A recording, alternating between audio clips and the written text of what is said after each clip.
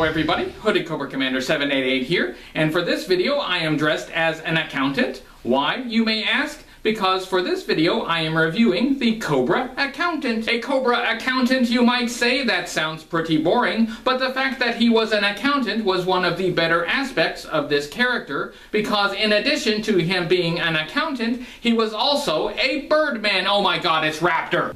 It's Raptor. Oh yeah, it's Raptor. Raptor, oh my god, Cobra Month, what are you doing to me? Who makes these decisions? Who? He was Cobra's Falconer from 1987, so HCC788 presents Raptor. This is Raptor, the Cobra Falconer from 1987. This figure was available in 1987 and 1988 and was discontinued for the year 1989. There was no new Cobra Falconer released in 1989 or any other year. The figure closest to Raptor in 1989 was maybe Naugahyde, the Dreadnought Poacher, but only because they're hunters. Beyond that, there's really no similarity. There were no other versions of Raptor released ever. I wonder why. The Cobra Falconer was released the same year as the G.I. Joe Falcon. That's weird. Falconry is the practice of hunting wild prey using a trained bird of prey, so Raptor comes with a trained falcon. There have been other bird companions in G.I. Joe. A couple figures released before Raptor that came with birds include 1984 Spirit and the 1985 Shipwreck. Let's take a look at Raptor's accessories, and they are really something to see. First and most important is his falcon, which the card contents call Talon. I assume Talon is the bird's name, and it's sculpted really well in brown plastic,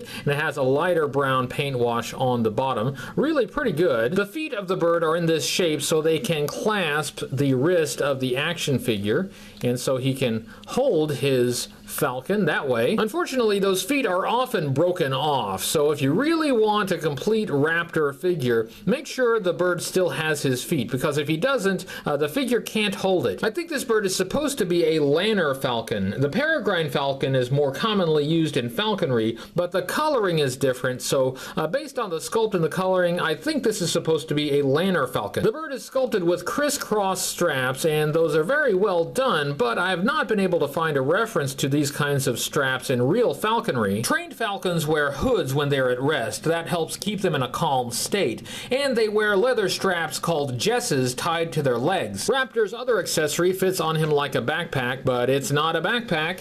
The card contents call an ultralight airfoil frame. The airfoil frame consists of a brown centerpiece with sculpted feathers and a back peg, and a pretty large cloth, wings, and a tail that are printed on one side. And in another context, this might be a really cool accessory. Since they call it an ultralight airfoil frame, that suggests this is really supposed to fly, but it has a sculpted on hook with a line here coiled up, and so that kind of suggests that he would hook this onto something and that he would swing from it. The thought of Raptor swinging around on his big wings is about the goofiest thing I can imagine. The wings have two holes, one right there and the other one right there, and you're supposed to fit the action figure's hands in these. And there is Raptor with his wings open. Don't he just remind you of the majestic bald eagle? Let's take a look at the articulation on Raptor. He had the standard articulation for 1986 G.I. Joe action figures. That means he could turn his head from left to right and look up and down. He could swing his arm up at the shoulder, somewhat hindered by the feather sculpting on the shoulder, but he could swivel his arm all the way around. He could bend at the elbow about 90 degrees. He had a swivel at the bicep that allowed him to swivel his arm all the way around. The figure was held together with a rubber O-ring that looped around the inside. That allowed him to move at the torso a bit. He could spread his legs apart about so far. He could move his leg at the hip about 90 degrees and bend at the knee about 90 degrees. Let's take a look at the sculpt design and color of Raptor, starting with his head, and oh my goodness, his head is special. He is wearing a very large falcon headdress in brown plastic. It's pretty well sculpted, nicely sculpted feathers, but again, it is very large. It's like a human-sized bird head. The falcon head has red and black eyes, and I guess it's done well enough, but this really shows that Raptor doesn't just like birds and train birds, but he dresses like one and maybe wants to be one. There is a remote possibility that Raptor's headdress was inspired by ancient Aztecs. Aztec warriors did wear animal costumes like this, but there's no indication of Aztec inspiration on the file card or in any of the other G.I. Joe media in which Raptor appeared, so I don't think that's the source. Under his bird face is his human face, and he's not going to win any beauty contests anytime soon. He's wearing a brown mask that just goes around his eyes, kind of like the Hamburglar. That mask is sculpted on. It's not just painted. You can feel an edge to it. Moving on down to his chest, we have a bare chest, a very muscular chest, and no nipples. Apparently he worked out so much that his nipples disappeared. He's wearing a red necklace with what looks like a sculpted cobra head, although on the file card, with a closer look at that necklace, that doesn't really look like a cobra there, but on the figure itself, though, I think that's supposed to be a cobra. His shoulders feature sculpted feathers, and those feathers continue all the way around to the back, and his entire back is covered with feathers. What is this supposed to be? Is this supposed to be a feather shawl? Does he have feathers growing out of his back?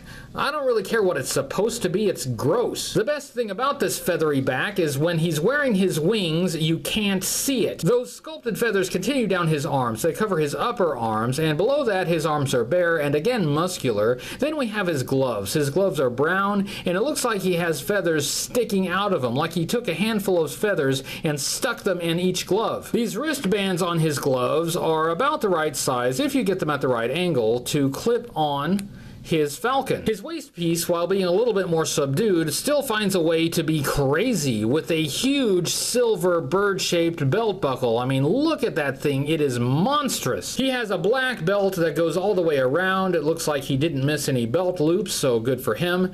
Then he has this black strap that hangs down and connects to his pistol holster. His trousers are brown, and they are pretty plain. These are just plain brown trousers. These could be Dockers. On his left leg, he has a silver holster and pistol, and since it is on his left leg, it implies that Raptor is left-handed. On his lower legs, the craziness does not stop. We have some sculpted feathers here, and they're just sticking straight up. Looks like he's got feathers sticking out of his socks. He has a couple straps on each shin, and between those straps, we have more sculpted feathers, and it looks like those feathers should be painted the lighter feather color up here, but instead, that's all brown from here down. That's not exactly an unpainted detail, but it looks like an improperly painted detail. Finally, we get to his feet, and yes, he has talons on the toes of his boots. It looks like he's painted his toenails.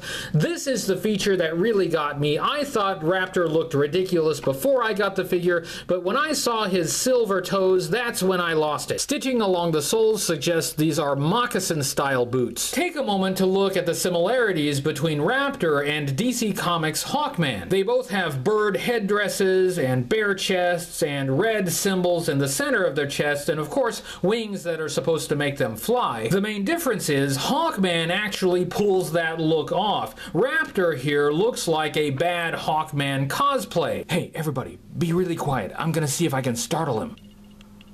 Boom! Ah! Let's take a look at Raptor's file card, and this file card has his faction as Cobra. It has a portrait of Raptor here, in which his nipples do appear, in case you were worried. It has his code name as Raptor, and he's the Cobra Falconer. It says file name unknown. It should say file name who cares. This section says Raptor was a yuppie tax consultant who took up falconry as a pastime and soon became obsessed with the avian blood sport. A hobby that becomes an all-encompassing obsession sounds pretty unrealistic to me. He discovered that by breeding bigger and stronger birds and equipping them with steel-tipped talons, they were capable of attacking much more profitable game. Caught poaching on a Cobra mink ranch by Destro, Raptor joined the ranks of the Cobra Legions and began work on developing a bird of prey strong enough to attack a G.I. Joe.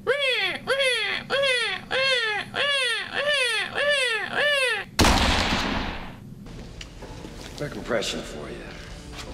Caw, caw, bang, I'm dead! So Cobra Mink Ranch is apparently a thing. The card says yuppie tax consultant, but the comic book does specify that he is an accountant. This quote says, Raptor doesn't have any delusions about what he is, even if he dresses up in that bird suit of his and spends most of his time in a giant bird cage. Those are means to an end, and the bottom line for Raptor is his non-taxable profit margin. So of course he's in it for the money. I mean, just take a look at this guy. One look at him and you can tell he's in it for the money. Step 1, dress in bird suit. Step 2, profits. Behold the most absurd get-rich-quick scheme ever devised. In G.I. Joe media, Raptor was only animated for commercials. He didn't appear in any TV episodes. He came out in 1987, the same year as the G.I. Joe animated movie. If the TV series had continued for another season, he likely would have appeared. There was a gap between the end of the Sunbow animated series and the beginning of the lesser quality Deke animated series, and Raptor just fell into that gap. Since there are no animated TV show appearances, the comic book and the file card provide the only source for his background and personality. Raptor did make some significant appearances in the G.I. Joe comic book. He first appeared in issue number 59. Fred 7, who was an undercover Cobra Crimson Guardsman, said Raptor was an accountant. Cobra Commander, who had gone underground after the disastrous attack on the pit, enlisted the aid of Fred 7, and that's how he met Raptor. Cobra Commander's first reaction to Raptor was one of scorn and ridicule. This sequence of events leads to Cobra Commander being shot in the back and assumed dead. Fred 7 takes his place, and Raptor helps Fred bury Cobra Commander's body. The comic book origin appears to be different from the file card, but not necessarily. It is possible Raptor was found poaching by Destro and then was attached to Fred 7 for his bird project. Even though Raptor wasn't directly responsible for Cobra Commander's death, his abetting of Fred's deception turned out to be a bad decision.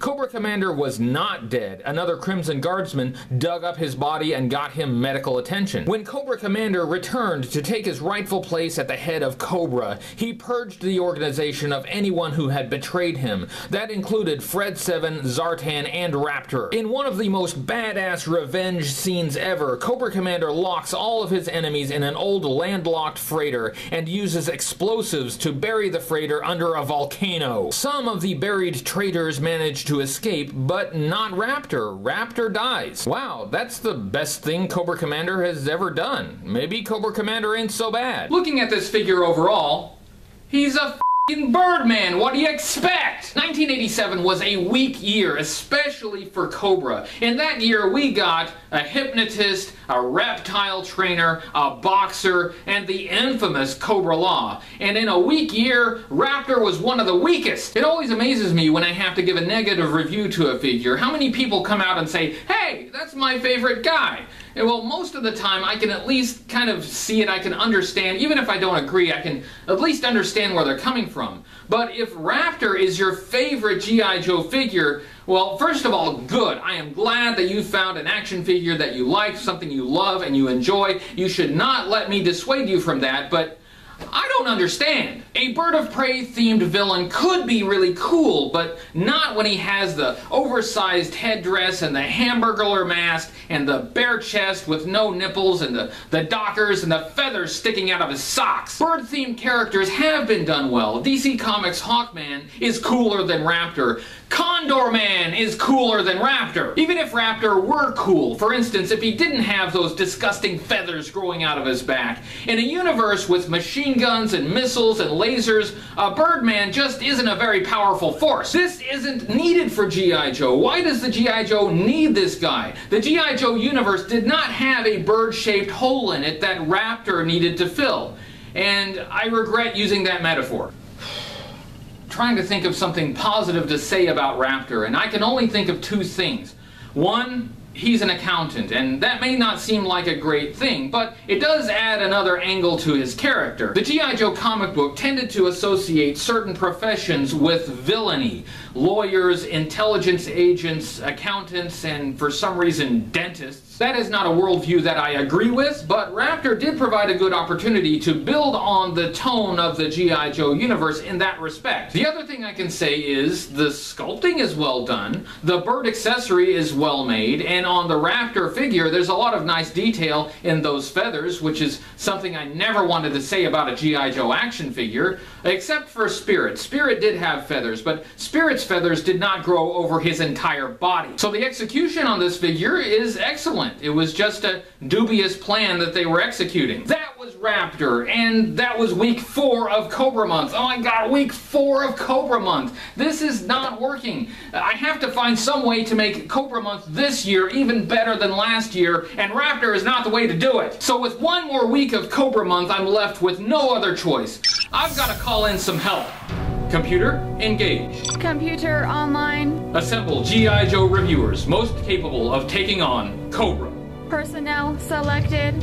Agent Kevin. Location, Canada. Channel name, Form BX257.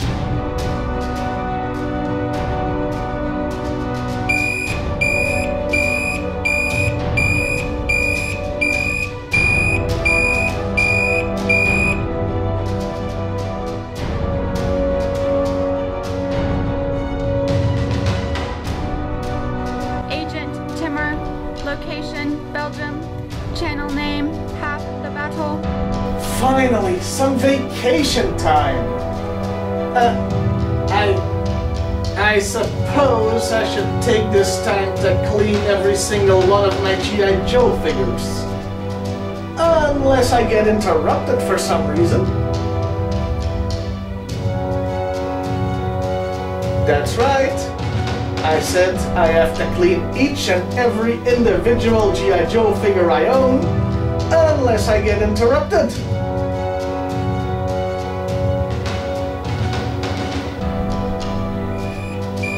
Oh, thank God.